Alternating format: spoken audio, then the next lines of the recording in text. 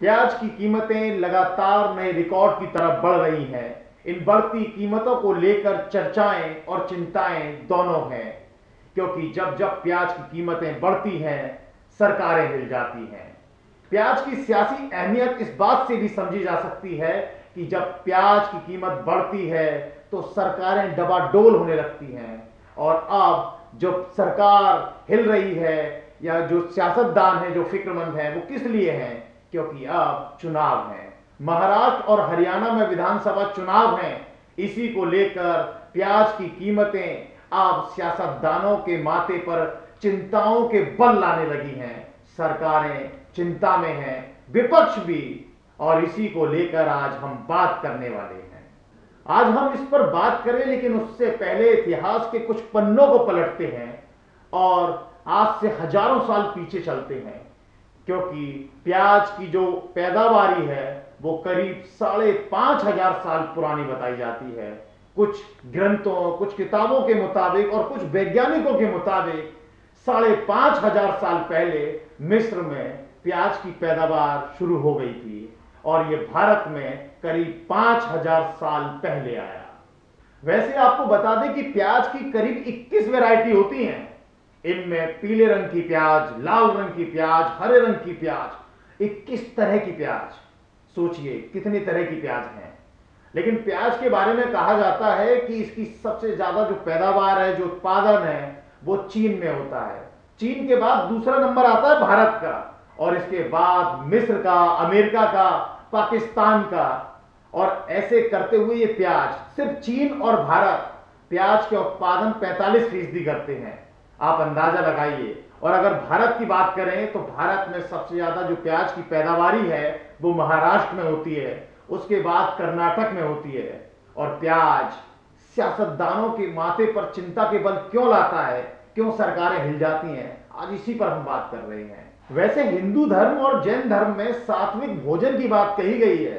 सात्विक भोजन वो भोजन होता है जिसमें प्याज और लहसुन का इस्तेमाल नहीं किया जाता। लेकिन धीरे धीरे प्याज ने अपनी ऐसी जगह बनाई कि कोई जायका नहीं बचा जिसमें प्याज का इस्तेमाल ना होता हो। लेकिन प्याज को भारत में जो असल इज्जत मिली वो मिली मुगल काल में। यहां प्याज को वो इज्जत मिली जिसके बारे में मुल्ला दो प्याजा का जिक्र करना बहुत जरूरी है। कहा जाता है कि मुल्ला दो प्याजा वो व्यक्ति था जिसने प्याज को असल मुकाम दिलाया। कहानी तो ये भी है कि मुल्ला दो प्याजा 2 प्याज के साथ खाना खाता था या खाने में 2 प्याज डाल करके खाना पकाता था। ऐसी तमाम कहानियां हैं, लेकिन मुल्ला दो प्याजा ही वो व्यक्ति था जिसने प्याज की एक ऐसी रेसिपी बनाई, ऐसी सब्जी बनाई जिसने उस वक्त अकबर का दिल जीत लिया। और इसीलिए मुल्ला दो प्याजा को अकबर के नवरत्नों में जगह मिल गई। सोचिए, खाने से कहते हैं ना कि दिल का रास्ता पेट से जाता है, और यह बात मुल्ला दो प्याजा ने सही तरह से समझ ली थी और यह बात अकबर पर पूरी तरह से फिट बैठती थी। जरा सोचिए, उस समय राजा को पसंद थी प्याज, तो प्रजा को भला कैसे पसंद नहीं होगी प्याज। असल में प्याज हर शख्स के खान पान का हिस्सा है। यह ऊंची हैसियत से लेकर गरीब तबके तक के खान पान का हिस्सा है। गांव में जब लोग दाल रोटी और प्याज खाते हैं तो इससे ही तृप्त हो जाते हैं। अब तो अंदाजा हो गया होगा कि प्याज की हैसियत क्या है और प्याज के नाम से सरकारें क्यों हिल जाती हैं। कई बार इस प्याज ने सरकारों को रुलाया है और कई बार इस प्याज ने सरकारों को गिराया है। याद कीजिए 1998 का वो दौर जब बढ़ती प्याज की कीमतों ने दिल्ली की सरकार गिरा दी थी। तब इस साल परमाणु परीक्षण भी प्याज के प्रकोप से बचा नहीं पाया था। तब अटल बिहारी वाजपेयी ने कहा था कि कांग्रेस जब सत्ता में नहीं होती है ना, तो प्याज परेशान करने लगता है, प्याज रुलाने लगता है। यह अटल बिहारी वाजपेयी के शब्द थे, क्योंकि 1998 में दिल्ली में विधानसभा चुनाव होने थे। तब सुषमा स्वराज दिल्ली की मुख्यमंत्री थी। प्याज के दाम आसमान पर थे और इसी प्याज ने सुषमा स्वराज की सरकार गिरा दी। दिल्ली में बीजेपी की सरकार गिर गई और यहीं से शीला दीक्षित के युग की शुरुआत हुई। शीला दीक्षित ने दिल्ली में एक छत्र 15 साल तक राज किया। मगर शीला दीक्षित की सरकार भी प्याज नहीं गिराई, 2013 में जब प्याज की कीमतें बढ़ी, तब सुषमा स्वराज ने एक भविष्यवाणी की थी कि अब प्याज के दाम बढ़ गए हैं, शीला दीक्षित की सरकार जाने वाली है। और फिर वही हुआ, शीला दीक्षित की सरकार भी गिर गई।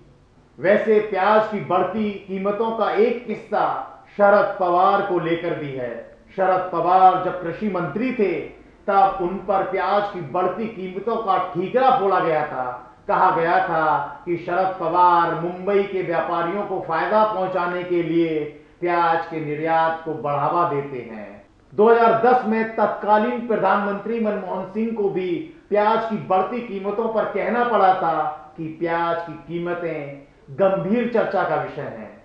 इन तमाम उदाहरणों से एक बात तो आपको पता चल गई होगी कि प्याज सिर्फ एक फसल नहीं है, ये सियासत की भी एक फसल है, जिससे ना जाने कितनी सरकारें बनी हैं और कितनी सरकारें गिर गई हैं। बल्कि राजनीति में ऊंट किस करवट बैठेगा, ये भी प्याज तय करती है। ये सियासत की वो फसल है जिसने ना जाने कितने लोगों की कुर्सी छीनी है। यही कारण है कि प्याज फिर से चर्चा में है। दिल्ली में विधानसभा चुनाव होने हैं, तो इसको लेकर अरविंद केजरीवाल ने पहले से तैयारी कर ली है। अरविंद केजरीवाल प्याज को सस्ते दामों पर दिल्ली वासियों को मुहैया करा रहे हैं, मगर इस पर भी राजनीति शुरू हो गई है। मनोज तिवारी, दिल्ली के बीजेपी प्रदेश अध्यक्ष, उन्होंने आरोप लगाया है अरविंद केजरीवाल पर कि केजरीवाल 22 रुपए किलो प्याज खरीदकर इसे 24 रुपए किलो बेचकर मुनाफा कमा रहे हैं। सिर्फ बात मुनाफे की नहीं है, उधर पटना में प्याज की 300 बोरी चोरी हो गई। जरा सोचिए, पैसे और जेवरात की चोरी की बात सुनी थी, अब प्याज की चोरी हो रही है। वैसे आपको बता दें, जो 300 बोरी चोरी हुई हैं, उनकी कीमत 8 लाख रुपए है। अब आप समझ ही गए होंगे प्याज क्यों रुला रही है और क्यों राजनीति में प्याज की हैसियत और धमक इतनी ज्यादा है।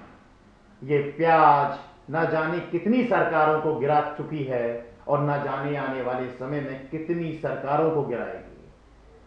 अब सवाल इस बात का है कि महाराष्ट्र और हरियाणा में विधानसभा चुनाव हैं, क्या इस पर इनका प्रभाव पड़ेगा? क्योंकि सिर्फ यही चुनाव नहीं है, आने वाले दिनों में झारखंड में, जम्मू कश्मीर में, आने वाले दिनों में दिल्ली में, बिहार में विधानसभा चुनाव होने वाले हैं। और ये प्याज की बढ़ती कीमतें यहां सरकार बनाने और गिराने में महत्वपूर्ण भूमिका अदा कर सकती हैं। अब प्याज की कीमत पर कैसे अंकुश लगे, इसी पर सरकार आत्मचिंतन कर रही है और कैसे प्याज की कीमतें रोकी जाएं, इसको लेकर प्रयास हो रहे हैं। लेकिन प्याज है नए रिकॉर्ड की तरफ लगातार बढ़ रही है।